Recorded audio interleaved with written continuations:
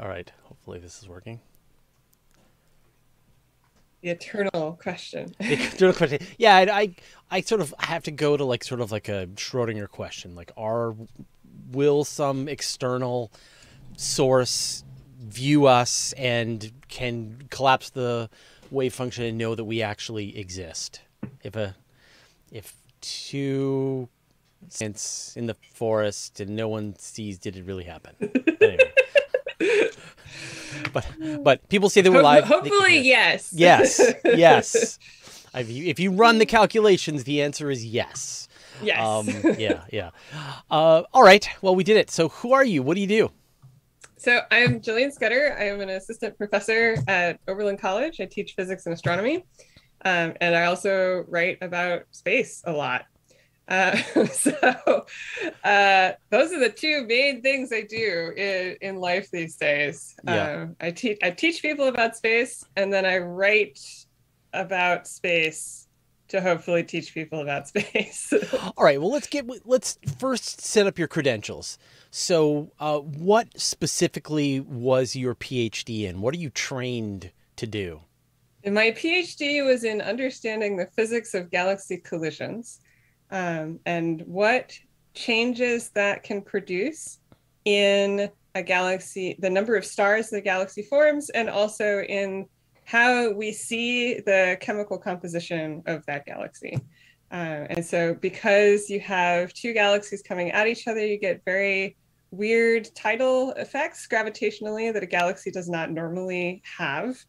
And that basically jostles the galaxy. And so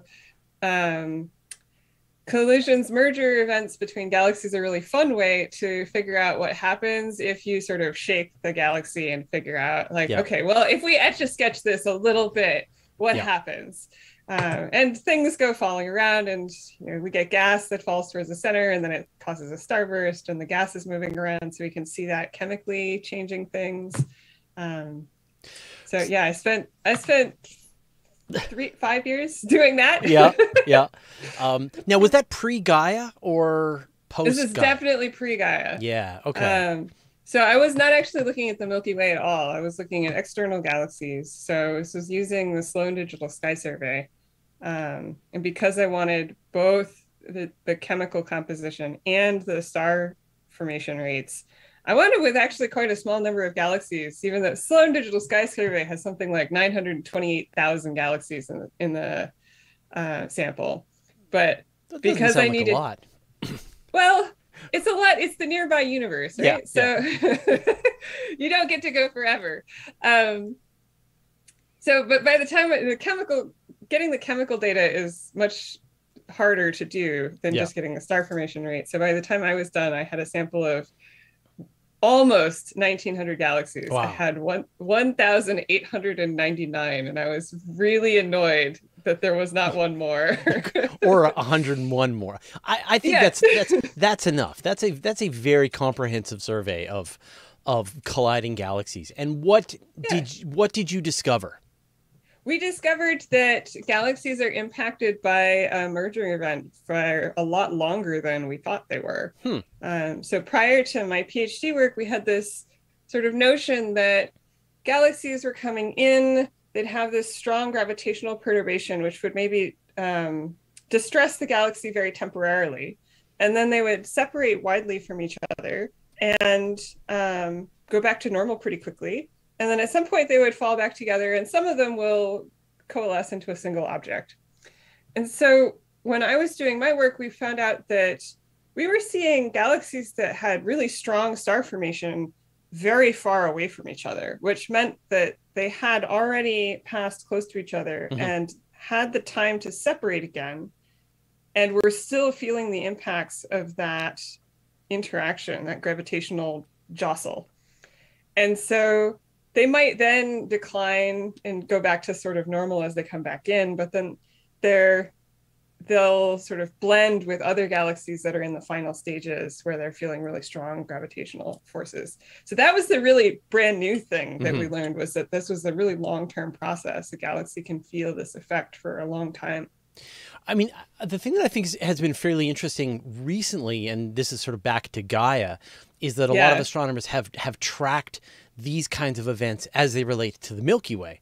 Mm-hmm. Even rolling back the Milky Way's history, seeing recent meals, figuring out the building blocks that came together to form the Milky Way, and the repercussions of our most recent impact, which I think was like 8 billion years ago. And yet the Milky Way is still, you could still make out the digested material of the last meal that the Milky We Way's have a had very so far. unfair advantage with the Milky Way, which is that we can see it in extremely high resolution. If you put the Milky Way at any distance away, we'd really struggle to see these signs of old interactions. But because we can track individual stars in the Milky Way and be like, hey, there's this little like warp thing or this little streamer of stars that shouldn't be there. And we can do this really detailed, like, oh, look, there used to be a dwarf galaxy. And that one used to be a dwarf galaxy. And Yeah.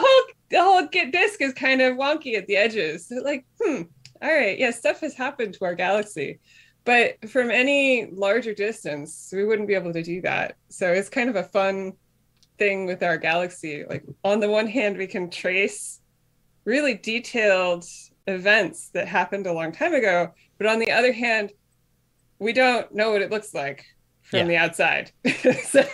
Yeah. Now, I mean, James Webb has got a bunch of jobs to do, but one of the biggest jobs, one of its pretty much its main purpose, is to do exactly what you need, right? Like to look back to the very beginning of the universe and see the first galaxies, the building blocks of galaxies coming together. How long did it take? Did it happen quickly? Did it happen slowly? What were they composed of? Were they fully mature galaxies? Were they dwarf galaxies? Have you been doing some thinking about what you would look for in the James Webb data? I haven't really, because there's so much. The stuff that I've been working on now has been, again, very local, and so I've been switching from sort of holistic views of nearby galaxies to very detailed views of nearby galaxies, because I'm working with the new Sloan data, which is an integral field spectrograph. So instead of one spectrum from the center of the galaxy, you have somewhere between 100 and 2,000 spectra from across the galaxy. And so there's all sorts of stuff that you can do with that like quasi-resolved information about the galaxy that we've never been able to do before. So sorry, I want to talk about that more, but I just want to stop you for 1 second there. So like, I remember the Sloan Sky Survey, they had like one fiber optic cable that matched up each individual galaxy in these metal plates that they would put in front of their telescope, and then they would only let that little bit of light. So you're saying they've now changed it so that now it can do samples from across the galaxy? Yeah, so what they've got is still got the metal plate, but they've drilled a slightly bigger hole, and into the hole, instead of feeding one fiber optic cable, they feed a bundle of fiber optic cables. And so you get this hexagonal pack of somewhere between 17 and 127 things, and they're tiny. The whole bundle is like still... there's an image of the fiber bundle in one of the papers, and you can see someone's thumb in it, and it just looks enormous. Like, oh, right, the tiny thing. But they all correspond to pixels, and they allow you to then measure the spectroscopic data of the galaxy's parts. Yes, that's amazing. And so then you can dither it a little bit, and so you get more information, and so then you can sort of subdivide. But yeah, it's been really cool. So the old Sloan data, you got one piece of data from the center of the galaxy, and that was it. And if it wasn't in there, that's not where your spectrum was. So tough luck. And now we've got, the center, but then also all the way out to a good number of these. It's nearby galaxies, and they're all face on. So you're just getting the whole disk of the galaxy. And so you're starting to be able to say, well, okay, but do these relationships that we built up for nuclear spectra in a galaxy, do they still hold in the outer regions of a galaxy and at smaller spatial scales? So it's been really fun. The data volume is delightfully large. Right. So I mentioned at the start that the old data, the data I was working with my PhD was 900,000 galaxies. The second to last data release of the new it's the DR15 instead of the DR7, but the new second to last data release of the current Sloan iteration had 9 million Now we're talking. Yeah. Yeah. And they've just released the final data release, which more than doubled the sample. So we're probably looking at like 18 to 20,000 spectra in the final data set. Now, when you say the final data set, that's not the last data set, is it? Or just the most recent data set? It's the last data set for this particular project. So their goal was to observe 10,000 galaxies with these fiber bundles, and they have now completed 10,000 galaxies for these fiber bundles. And that was the aim for this generation survey. So I'm sure the Sloan telescopes will be doing other stuff after this, but I don't know what that is yet. It could be like, let's go look at edge-on galaxies. I don't know. Right. So I'm a gigantic fan of surveys, and I talk about this a lot, that I'll take a survey over a dedicated telescope that you point at various things any day of the week, because it allows you to just kind of have an idea and then go back and look through the data like you did. Like, I wonder. And then you look at 2,000 galaxies and make some answers. Yeah. What do you think is the future of this, of surveys? I mean, we've got Vera Rubin, which kind of pushes it into time-based. Yeah, Vera Rubin, I think, is a big step forward in that direction. And I think at some point we're going to wind up with sort of large sky radio surveys, which we haven't had so much before. But yeah, the time domain astronomy is going to be the next big one, I think, where we push forward. So Vera Rubin will be really amazing. I'm really excited to see how they deal with that data volume, because that also sounds absurd. Yeah, it's like exabytes. Yeah, it's like the entire internet every 3 days or something. Absurd. Right.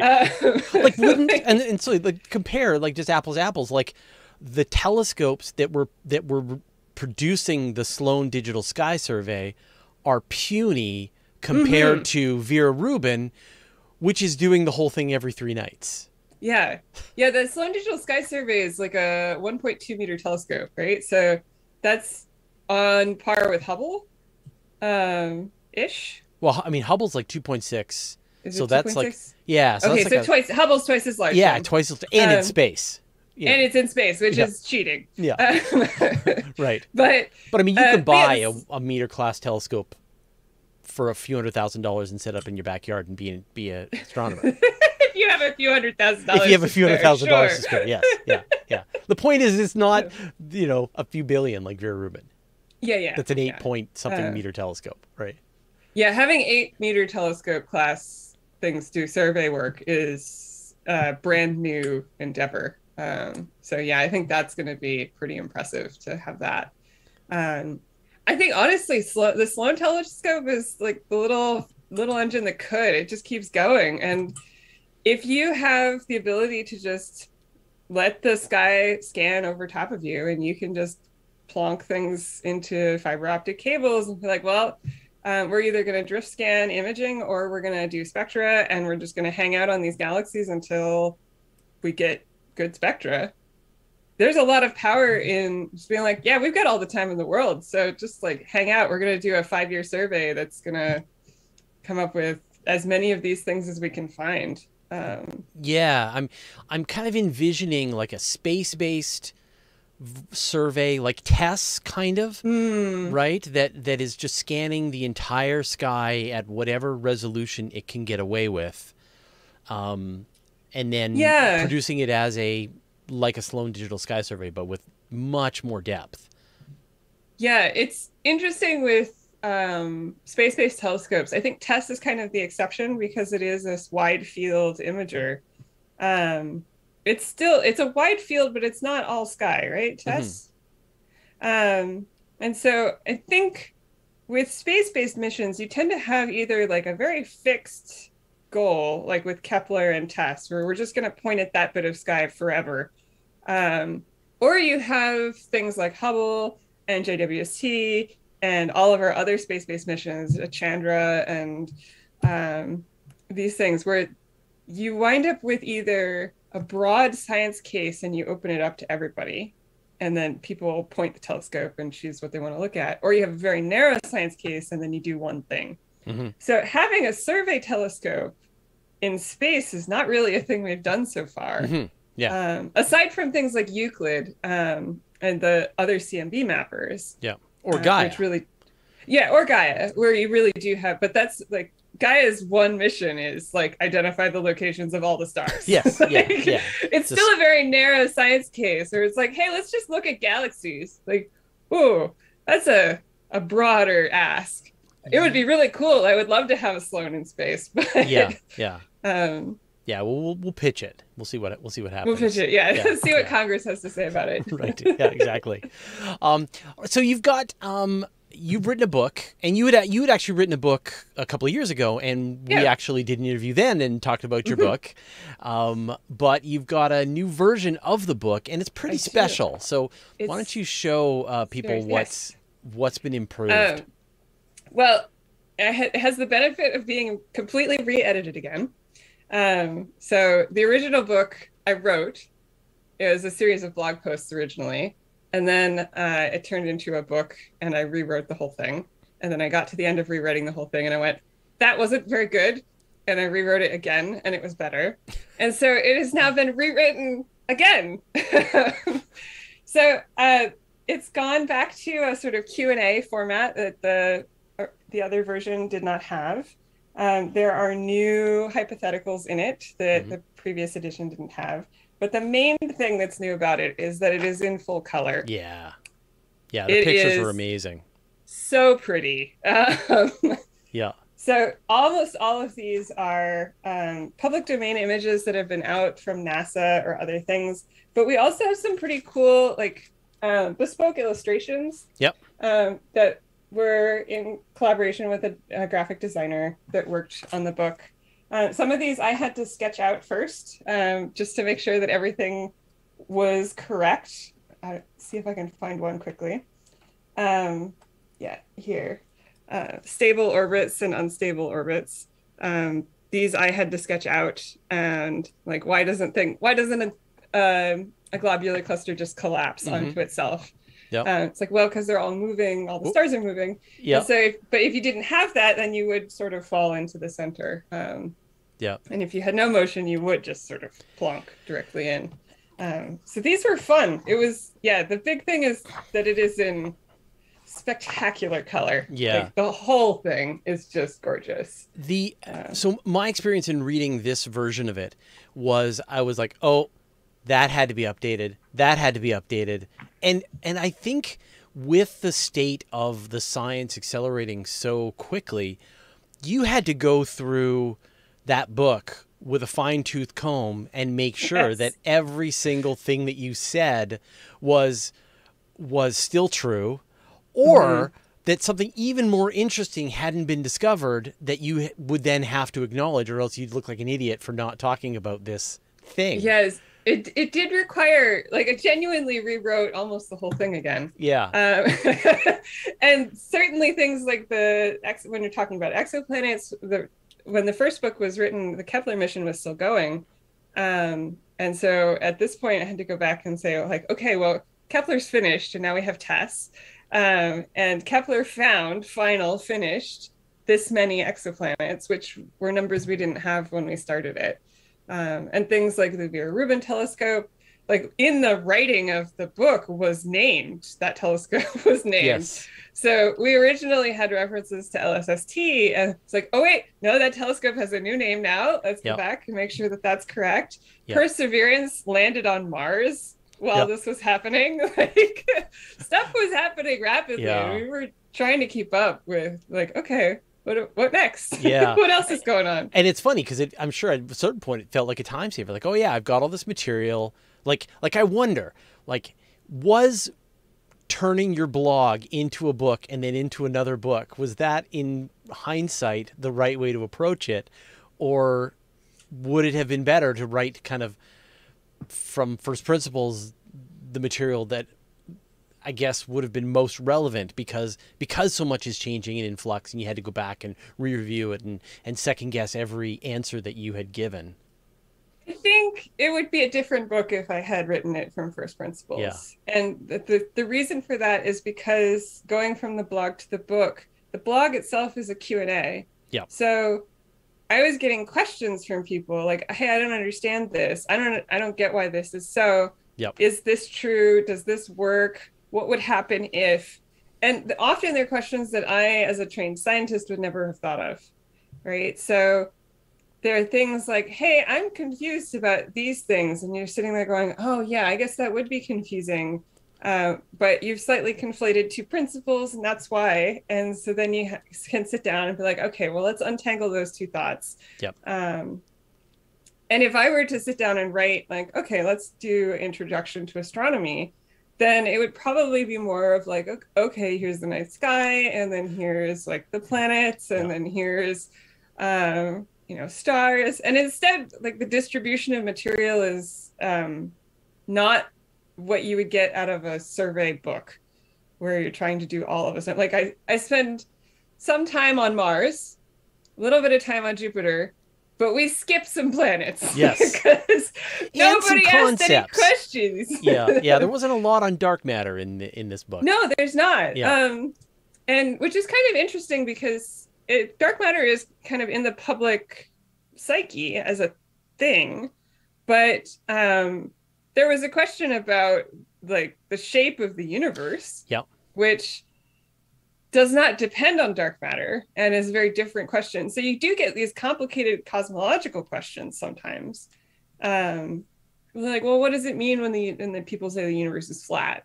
It's like, yeah, it's because obviously you can go in every direction. It's like, yeah.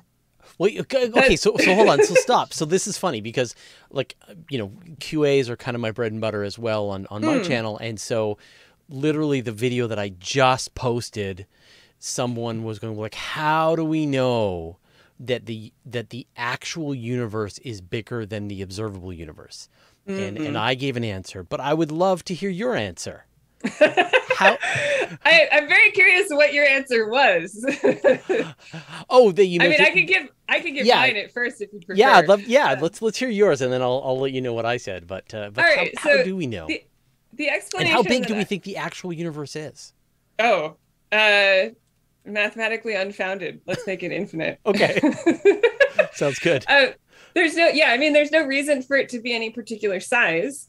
And so if you continue the extrapolation that we normally make, then you can just keep going forever. And at that point, why not just call it infinite and call it a day? Right. It's big or infinite. Yeah. And at some point, it's so big that it may as well be infinite. So does it make a difference if it's infinite? We're not going to see that portion of the universe anyways. So maybe it's fine. So the explanation that I generally give for how we know that there is, like, the universe doesn't stop at the edge of the observable universe is that we can make the assumption that the Earth is not in a particularly special place. It seems to not be in a particularly special place in the galaxy. The galaxy does not seem to be in a particularly special place. And so our view of the universe should not be particularly special. And then if we look in pretty much any direction, we see roughly an equal number of galaxies in every direction. And it doesn't look like there's any hint of them stopping or running out of galaxies.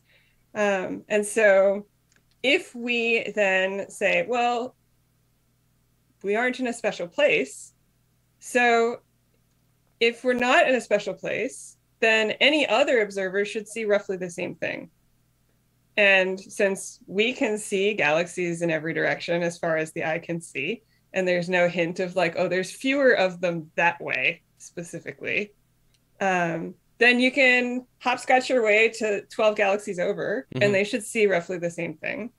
But if you keep hopscotching over, then at some point you're so far away from us that we would not observe them because the amount of time to travel between those two, even at the speed of light, is too large. Right. And at that point, you have made a hopscotching universe that is the same from any perspective. And so you can keep going. Right. And then you have this principle of like, okay, well, the two cosmological principles, right? The universe is the same in all directions. Physics is the same in all directions, and we're not in a special location. And so if we can armchair see a sort of uniform universe in every direction, then we either have to be in the exact center of it, Right. or Everybody we're not. sees this. And everybody sees Yeah. roughly the same thing. That's interesting. That is a totally different approach than what I just sort of went at astronomers figuring out the shape and curvature of the universe and using that as a way to understand that the universe has to be at least bigger than we can see. You know, the ones, like, it's funny, like, clearly there, and I think you're exactly right, that there are these two ideas that conflate together. People ask, like, well, the universe is expanding, why is Andromeda coming towards us? And Yeah, that's you know, a common one. a common one, yeah. And you get all of these questions, but there are some that seem to be, like, people think of them a lot, and they are actually quite interesting and almost counterintuitive. So I'd love to know what are some of your favorite kinds of questions that you get? The ones that I don't know, maybe you've answered them all too many times. I know I have. But I wonder if there's ones that you just kind of go, that's so good. That's such a good question. I'll give you. Go ahead. Yeah, go for an example, but I have a slightly different answer to the question. Sure, no. I want you're the guest. I'm interviewing you, so you give the answers. I think the ones that are the most fun for me are the hypotheticals. Yeah. Because those are the ones where it's like, well, what if? Or, you know, this doesn't work, but like and it's usually an interesting play on concepts. And so there's a good one that I don't think made it into this book, which is on how, if you were invincible, could you surf on the sun? And so there's a lot of ways to think about that, right? Yeah. Like, well, there are tsunamis. So it was prompted by this person seeing a video of like solar quakes where you get these waves and tsunamis on the sun. Which is cool. But then you have this immediate question of like, what's density of the sun at the surface, at the surface of the top edge of the sun? And then you look this up and you're like, oh, it's really not very dense at all.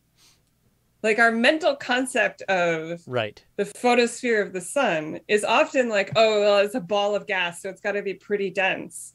If it's going to prevent light from streaming freely. But actually, at the surface of the sun is not dense at all. And so if you put a surfboard on it, it would sink just on buoyancy principles.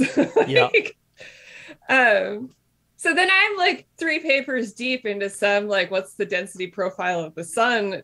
Like, trying to find the peer-reviewed literature. Like, okay, where's the density of the sun equal to the density of the human body? Just being like, I Google weird things. You'll see weird ads for the next couple of weeks. Yeah, I'm on a watch list somewhere. Yeah. It's just odd stuff that it makes me go looking for data that I would not have otherwise thought to go look for. Yep. And so out of that particular question, I learned that the density of the sun becomes equal to the density of the human body about 1/3 of the way in. That's surprisingly deep. It is surprisingly deep. Yeah. So without a surfboard, you would sink 1/3 of the way in if you were invincible and weren't immediately incinerated, which is what would actually happen. That would be where you would stop from a buoyancy perspective. And so then if you want something to actually float on the sun, you can start asking, well, how light would it have to be? Or how big would your surfboard have to be? Right. And it's huge. And what would it have to be filled with? It would have to be, if you wanted it to be a regular surfboard size, and like, how undense would it have to be? But it's like, you can only float like the mass of a mosquito on the surface of the sun on a surfboard size. But would the surfboard float? The surfboard would not float. Right. You would have to have the surfboard, the mass of a mosquito, and then it would float. Perfect. Right. And if you wanted a human to balance on it, it'd have to be kilometers wide. It'd be like surfing Manhattan Island. So that's no longer any fun.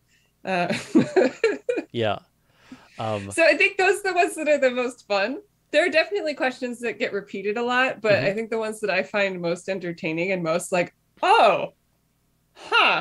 are definitely the ones where it's like, okay, can you surf the sun? Like, what would happen to the Earth if we split the sun in half and made 2 half-sized suns? Like, Yeah, okay, I guess I'm looking up the luminosity function for how bright stars are as a function of mass. And what would happen? We would freeze.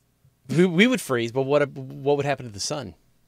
Oh, so that was the part that was elided in the question of like ignoring how you did that. Yes. Just replace the sun with a binary star with a binary combined star mass system. of the sun. Yeah. Then what? Then I'm asking you. So then what happens is the habitable zone becomes around where Mercury's orbit is, because the luminosity to mass function is very strongly dependent on mass. And even having two stars producing the light, the net luminosity is way, way less than one solar mass star. So the habitable zone turns into like Mercury. And that's assuming that the stars are orbiting closely enough that they're stable, so we don't have any weird three-body problems.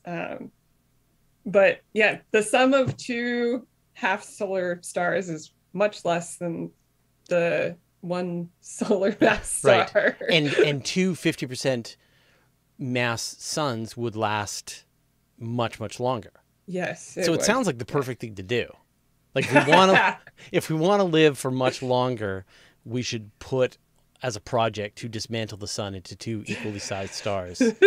I think you might need that invincible surfboard to help you out at some point. Like slice the sun in half. Yeah. I've received that question as well, but like people want to know if you could make red dwarfs. Right, and so you could make like 12. And then put them in some kind of stable multiple star system and have a whole bunch. That's tricky to do with 12. Yeah. You're going to need like binaries with binaries with binaries. Like it is definitely tricky, and there's some certain distances. And I think the advantage that you have over me is that you can do the math. Yeah, well, it's a combination at this point of doing the math and also kind of knowing where to look. And at this point, I have read enough papers that are not really in my field that I can make my way through them better than most, I think. So it is a combination of practice and math. Yeah. It's funny. There are some questions that I get that are wonderful. They're great questions, but I wouldn't feel comfortable answering them without doing the math, and I don't feel like my math is up to the level that it would be required. And if I have to, I've got my degrees in computer science, so I could, if you need some linear algebra done, I can help you with that. If you need me to add two matrices together, no problem. But to perform some of the more complex calculations, especially if you start to shift into the calculus and the and so on, then it gets a little trickier. But I think that's where the nicest questions live, is the ones that do require that everyone has just gone, oh, I can't even think about that because there's too much math. Yeah. But if you actually do, then turns out the human body is buoyant at a third of the way down in the sun, and a surfboard the size of a city, etc. These questions I think are super fun because I do have to sit down and do math for them. It's like, well, I don't know, and neither does anybody else, but I can have a guess. And it's like, I'm not necessarily guaranteeing that I've done it completely, but I can tell you what assumptions I'm making, and like under those assumptions, here's what comes out. So none of your questions have gotten picked up by nature yet? No, it turns out right. None of them have been picked up by nature. Yeah. What if I opened up my spacecraft to space, which opened up the door? You did that. What would happen? You'd die. Well, space is trying to kill you, but if space is super trying to kill you. Yeah. But in the nitty gritty detail, the one that you covered was on the moon, but I'm sure people would love to know. I'm on the moon. Yeah, that one. I opened the door to my hab. What next? Well, so it really depends. With the moon, the fun thing about that particular problem was that the moon has no atmosphere, and so the difference in pressure between one atmosphere of that we're used to on Earth and no atmosphere creates an absurd wind. So on Earth, wind is just, it's a pressure differential. So you have high pressure in one place, you have low pressure in another place. Like you think about this with a balloon, you have high pressure inside the balloon, low pressure outside the balloon, you release the air, it makes squealing noises and it disappears out of the balloon. Right. You get a little tiny directable wind. So the problem with releasing your door onto like the moon or something like it is effectively you have let go of the end of your balloon. And so you have a tremendous wind flinging everything untied down out. So that particular question was actually originally prompted by the end of the game Portal 2. Okay. Where something very similar to this happens. Yes. And they're just like, well, is that survivable? And that was answering that question was the moment where I was just like, I am on a government watch list now.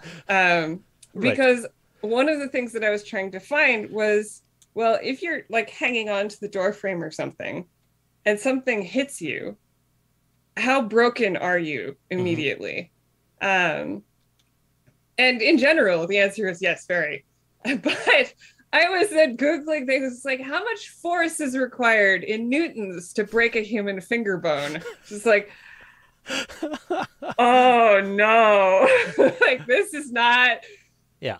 Like I promise it's for writing. Like the eternal writer's thing of like, I'm not a murderer. I promise. I'm writing for a book. It's like right. Yeah. This one was like, this is for a blog post. I promise. And so what would happen then? You know, the wind blows you out to the door. You hang onto the door for a second. You're a box of like supplies. all of you dislocates. Yeah, it's real whacks bad. into you. Everything flies out. It's something like a 900-mile-an-hour wind, which is supersonic, which would just ruin most of you. I did find a story of someone who ejected from a fighter jet at above the speed of sound and survived, but he was in an extremely bad way for about 6 months afterwards. Because he broke many limbs and all of the capillaries in his face broke. So his whole face swelled up, he said, to about the size of a basketball, and it was bad times. And so he was in recovery for 6 months. He was not out of the hospital for 6 months. So this would not do you any favors, even if you were to immediately come back inside. But then if you were flung out, assuming that you get to 900 miles an hour yourself and with the force of the wind, you still don't get to leave the moon, even if you're pointed up. So you get to have sort of a 10-minute flight into the air until you hit the ground at 900 miles an hour, which I think will kill you. Right. I didn't Google that one, but I'm pretty sure that will kill you. Right. Even on the moon. Even on the moon. Yeah. There are things that are just... you die. Yeah. It's funny when you think about like jumping around on the moon. Like, yeah, you could jump 6 times higher than you can on the moon. So if you can jump a meter on Earth, you could jump 6 meters into the air. You could handle, if you can jump down, say 2 meters and feel okay, you could jump down 12 meters and feel okay, but not more. And so it's not forever. It doesn't keep going. Yeah. And hitting ground at 900 miles an hour, it doesn't really matter what the force of gravity is doing to you at that point. Yep. You are hitting at too much of an impact speed, and it will just... Yep. All right, so here's one that I get all the time, and feel free to skip it. But what's inside a black hole? Is it a like inside the event horizon of the black hole? Is it something solid or is it not? And is there any way we could find out? Well, to the last part, no, not really, because we can't go. And if you do go, you can't come back. So there's really no way of getting information out from the inside. This is again one of these circumstances where simplifying assumptions get thrown around because we don't really know, because we can't go. and math breaks. Right. So physics breaks, math breaks. You have to divide by 0 at some point, and then math goes, no, don't want to. Yeah, your and computer physics just goes, nopes on it. Yeah. Well, we broke math, and so we're kind of stuck. So a lot of times you make the assumption that it's just like an infinitely dense point, because if gravity keeps going, that's what should happen. But then you're dividing, you get something infinitely dense because you have a bunch of mass in 0 volume. Divide by 0, break your computer. But functionally, in terms of how the black hole influences the space around it, it doesn't really matter.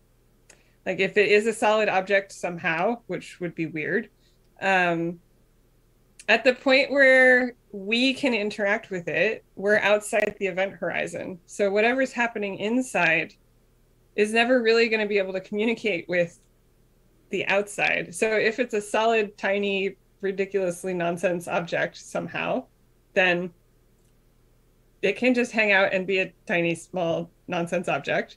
If it's going to be a singularity, which is the mathematical sort of endpoint of we've crushed all of the matter into nothingness, right? Then, like, for outside the event horizon, that's the same difference to the rest of the universe. So we don't know. I think most physicists are quite happy to be like, yeah, inside the event horizon is just question marks. Like we've got a gravitational description of what it's got to do, but at the very center, who knows? And there are a lot of places in space where we're like, yeah, at some point, it's just question marks. We don't know. Well, and that's where I was going to go next, was just this idea of ambiguity as a scientist, that you don't know, and you're fine with that. Yeah. This is a thing that happens a lot, because I do a lot of Q&As, or I have in pre-pandemic times. I did a lot of Q&As. Right, in the before times. Yeah, in the before times, where I just like, fine, I'm just gonna show up. You guys ask me questions. I won't prepare anything. Mm-hmm. I will just answer questions until you're tired. And they're usually super fun. And usually at some point during the course of the event, there's a question where it's just like, I have no idea. I have no idea. I can make some guesses based on other things I know, but yeah, don't know. I don't know if anybody knows that one. Mm-hmm. And it's fine. It doesn't bother me to be like, oh yeah, I have no idea. And anyone who tells you that they do know is lying. Yeah, at some point, like, we genuinely don't know, because like no one's done their PhD thesis on this yet, and we can't because we don't know the fundamentals to even get there. Mm-hmm. Someone eventually will figure that out, but we just haven't built up our understanding to be able to answer these high level questions sometimes. And it's an interesting thing. I get this so I teach Astro 100, which is astronomy for non-science majors. Mm-hmm. And I try and make it as open to questions as I can. But occasionally it means they ask me questions and I'm like, oh, I have no idea. And that's actually no longer astronomy. You need to talk to a biologist for that one. Right. That's their problem. It's like, what? So the question I'm thinking of is someone asked you, like, well, I said something about radiation sickness and how unpleasant it is. And so it's like, oh, well, would you like to just get cancer, or, some radiation sickness, you can just start throwing up forever. And that's not fun either. And I had a student be like, why? Like, right. No idea why. Right. I can tell you that that's what happens, and I can tell you it's because of high energy radiation. After that, you got to go talk to a biologist, right, because I have no idea why. Like, why being exposed to gamma radiation makes your body throw up. Right. Like, makes you really sick and makes all the sores form. Yeah. Yeah. Yeah. Yeah, it's interesting. Like, allow me to introduce you to an evolutionary biologist who would tell you that they have no idea. But they might have some better ideas. Right. Like, well, stories of like radiation sickness from like doing cancer treatments and other things. Right. It's like, why does that happen? Well, maybe we don't know, but they're going to not know at a different level that I'm going to not know. Well, I'm kind of imagining, like, if someone asks you a question about, say, abiogenesis, right, and you're just like, that's marginally a space question, but fine. And then, but then if I went and took you to the most knowledgeable researcher who's worked in this field and spent their entire career, what they would give you is a very fancy, I don't know. So there's a definition of an expert that I heard somewhere, and I have no idea where I got it from at this point. But the definition, I keep coming back to it, and the definition is, an expert is someone who is confused on a very deep level. Right. That's really good. Yeah. Yeah. Because like at some point you start asking me about galaxy questions, and at some point I can give you a lot of answers. Yep. And then we get far enough down into like what I'm actively researching and the things that I'm trying to understand now. I have no idea what's going on. That's why I'm doing the research. But I have a lot of answers before then. But then at some fundamental deep level, no idea. Mm-hmm. And I think that's true of almost every field, right? Like you get to some point and you're like, oh yeah, we don't know how that works. So how do you deal with that? I mean, because I'm just a journalist, I get to sort of wash my hands of the whole thing and walk away and say, these are not my problems. Don't ask me, I'm just a journalist. But there's like a lot of like derision, for example, like we post stories about, say, dark matter and on the YouTube channel and on the website, and I get this on Twitter, like literally all the time, people kind of eye rolling going, duh, dark matter, astronomers just made something up to whatever. And how do you deal with topics that you genuinely don't know the answer? You know it's there, but you genuinely don't know what the answer is. You have to live in this world of ambiguity and have to explain it to people. How do you approach that? Well, I can explain why we think something like dark matter must be there. Right? And so there's a lot of pretty good reasons why something like dark matter must be there. We have galaxy rotation curves, we have gravitational lensing, we have all of these pieces of evidence that point to there is something that has additional mass that we can't otherwise see. And then it's question marks, right? And so generally in my introductory astronomy classes, we get to some point, and NASA has these old cartoons that they drew of dark matter cereal and dark energy cereal. There's the contents, who knows? Right. Like, if you figure it out, let us know. It's like, I think you have to have some level of just like, yeah, who knows? Yep. And just, like, I don't find not knowing everything unsatisfactory. Like, I like knowing things, but the fact that we don't know everything means that there's still interesting questions to ask and answer. Yeah, but it feels to me like the perspective that I'm getting from these fields, because you don't know everything, you don't know anything. Well, that's patently untrue. This is a thing that you have to kind of deal with as a graduate student at some point, right? Like there's a point you enter graduate student stage and you get there and you're in your first year. And you're like, wow, I don't know anything. And you go through your second year and it's just like, I still feel like I don't know anything. And there's some turning point. And for me, it was around my third year. It was like, no, actually, I do know some things. So the fact that I don't know what this person is talking about is not a reflection on me, because I know quite a bit of things. I just don't know what that is. And so for me to then start to ask questions like, hang on, I didn't understand that. Can you explain it again?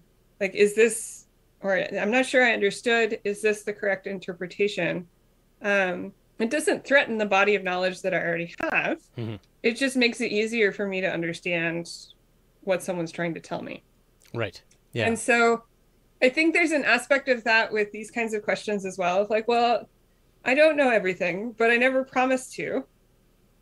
I promised to know quite a bit about space, but then past that, I made no further promises. No, but even about the things about space, it's kind of like if you can't let the person hold some dark matter, then they think that you're a corporate shill for big telescope. It's an unusual, it's an unusual demand for evidence, and I don't think we apply that in all places equally, right? I think it does happen with space related things a little bit more because it is so intangible in so many ways. The most tangible piece of astronomy we have is the night sky, and most people don't live in places where the night sky is accessible. And so we're losing that tangible piece of it as well. And certainly we can be like, well, here's a telescope, go look at it. We have pictures of it. But then at some point there's well, you have to trust that people are doing their best to understand things. But I don't know that it's applied in the same way to absolutely everything, right? So there are obviously many parallels with the way that sort of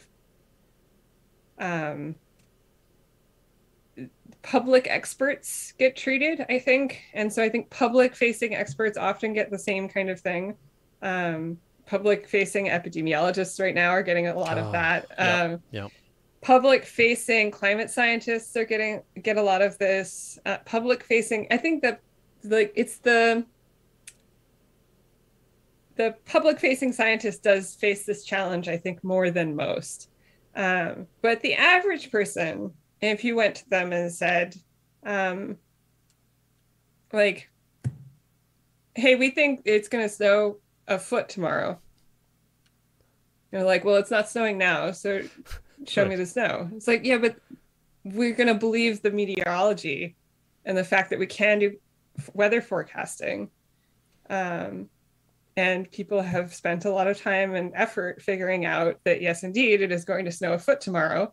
And maybe you should make your plans so that you don't try and drive somewhere when it is a foot of snow over ice. This is tomorrow's forecast. Yeah. So there are aspects of like, okay, well, it has a very tangible, direct impact on your life where we do sort of take it for granted. And like the weather forecast being one of them. And things like, oh, there's been a recall on food because there's salmonella or there's E. coli. We do sort of go, yeah, all right, we'll avoid that. It's like, I don't need to be shown the E. coli. And I don't think most people need to be shown the E. coli. But that's it. That is really good, actually. I think you're exactly right. That you just give someone some tainted spinach and go, scientific experts say this is tainted with salmonella. Want some? I think right?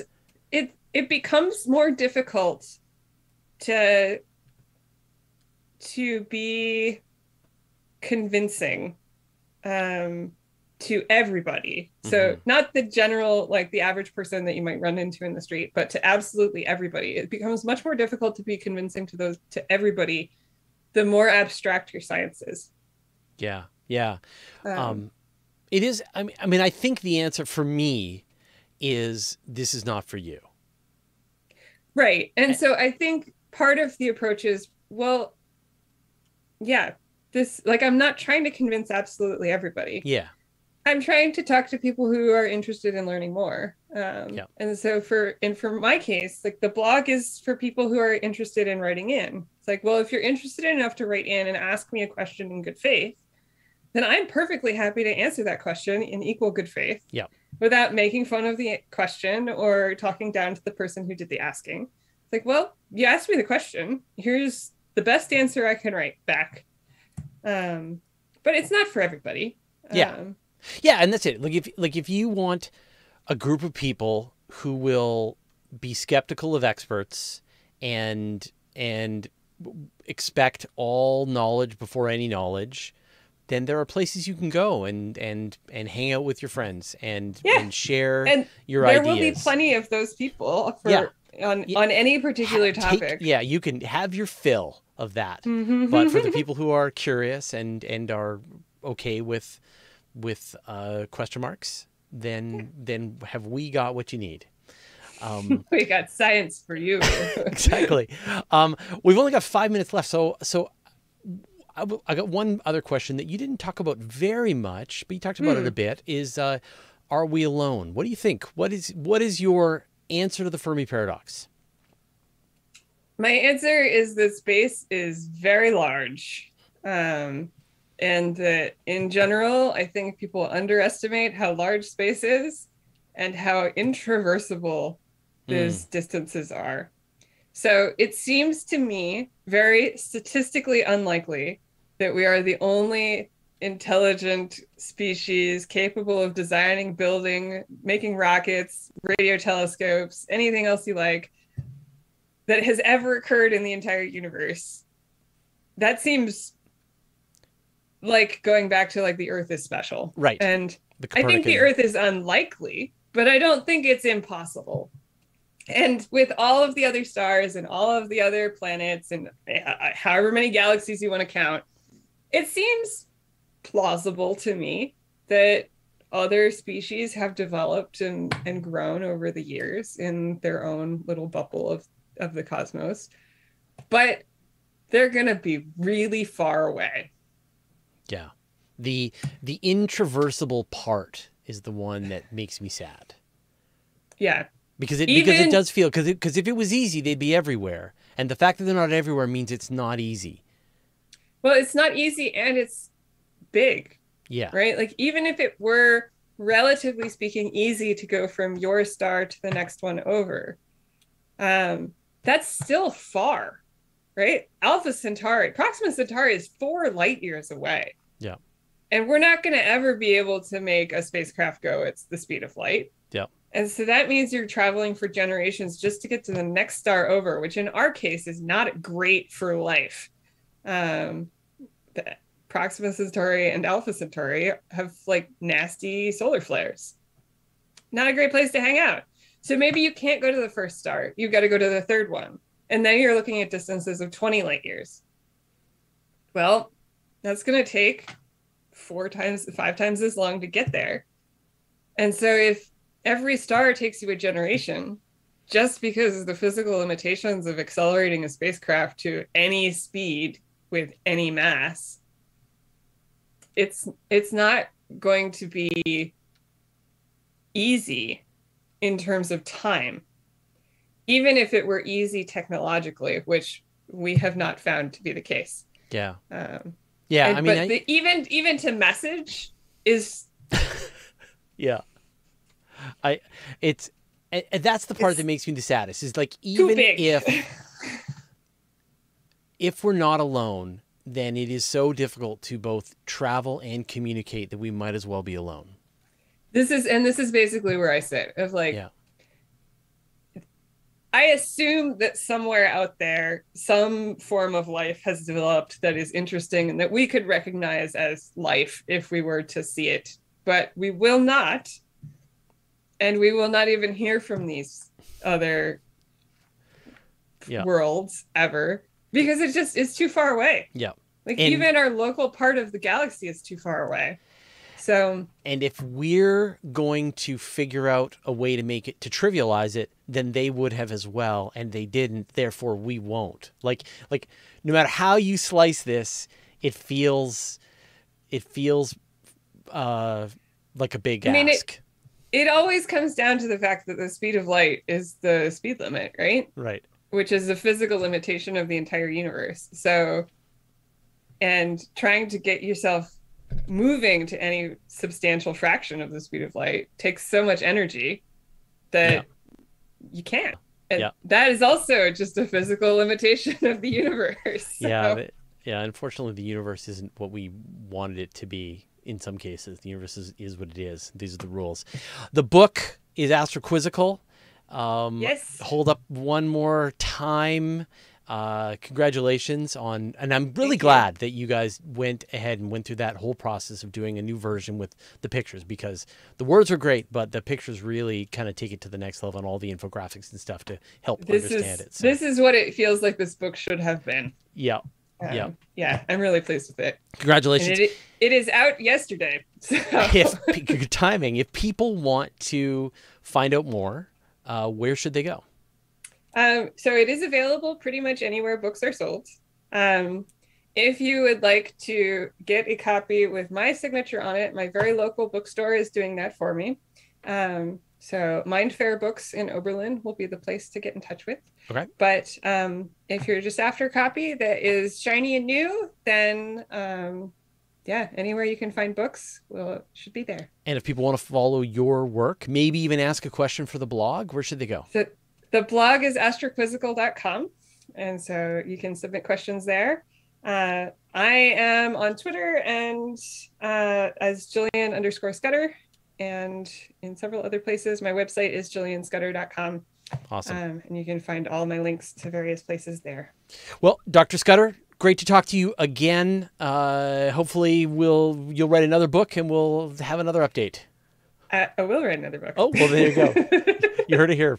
So a future interview is inevitable. All right. Well, thank you so much for taking the time to chat today, and good luck with the book. Thank you. Congratulations. Thank you.